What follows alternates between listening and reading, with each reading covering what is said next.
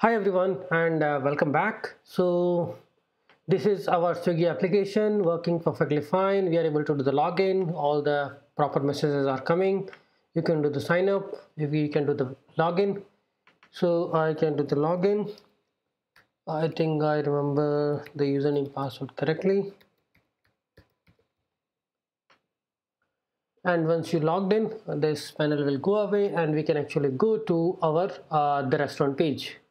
That is fine. We have to do a lot of things here, like on the home page we can actually provide the search bar where you can enter your location, all these things. Now till now we are doing the integration with the Firebase and that is fine. We got the access token. We are also able to populate that access token in our Redux state. So if you see our particular state, what all things we have this access token which we can send to our APIs for the authorization authentication. Okay, now we'll talk about the integration with the actual APIs. Firebase is fine. Now we are going to use the Redux Thunk. You can write your own custom middleware also, but Redux Thunk is popular. Similarly, we have a Redux Saga, Redux Promises, but we are sticking to the Redux Thunk for integration with the APIs. So what Redux Thunk does is, first of all, Redux is purely synchronous. It doesn't understand the promises or async actions. So what Redux Thunk does, whenever you are dispatching an action, right? So Redux Thunk will act as a middleware. Whenever you are sending a promise to the reducers, it will intercept it, it will wait until the promise is resolved, and then only it will send the actual data to the APIs, to the reducer, sorry.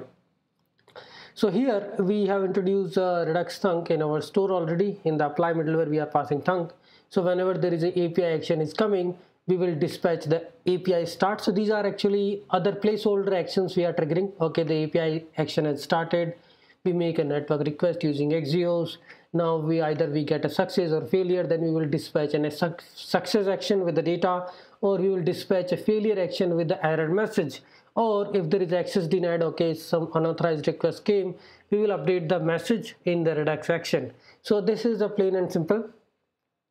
What Redux Thunk is giving us an opportunity, okay, whenever there is a async action is coming, we can dispatch a multiple actions in a series. Okay, dispatch API start, make the actual API call. Either there will be a success and callback based on the promise.then and promise.catch. You will make a success event, you will dispatch a success action once you receive the data from the API. So promise is resolved. Now you are sending the raw actual data to your reducers, and reducers are fine if they are getting the objects instead of promises.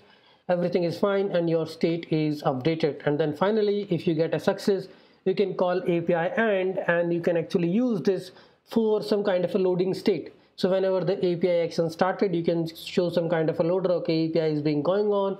API end means the Redux action is updated. Loading is false for this particular action. Now I can just show the actual data. Okay, and that we will also populate in the Redux. So there is a new state tree we can have: state, restaurant, category, and restaurant data inside it. Okay.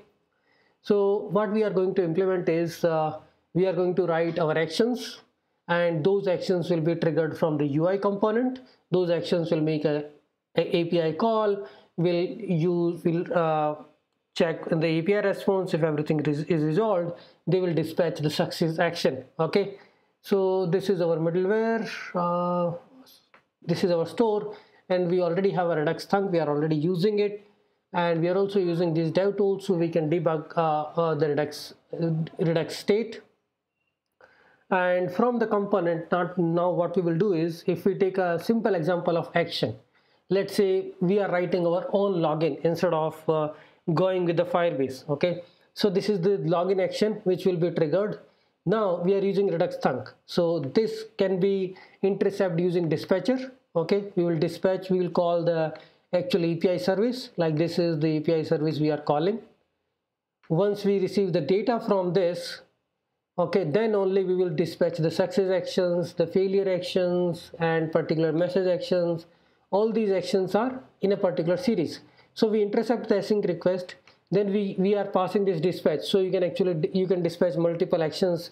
Okay, API started, API success, API failed, and API is over.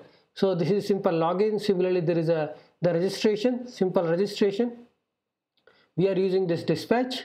we are dispatching, okay, registration success. Once you call the API service, this auth service will be using the Axios way of sending the API call to your API server. Now we are going to use it for our restaurant service to fetch all the list of the restaurant once user is logged in, or maybe a public API to show all the category of restaurants. If .then means the API succeeded, we can actually call the register success. We can also send a data, okay, register success, and this is the data we have received from the API. Set this in the Redux state, and we can actually subscribe that data from the Redux store to our UI component.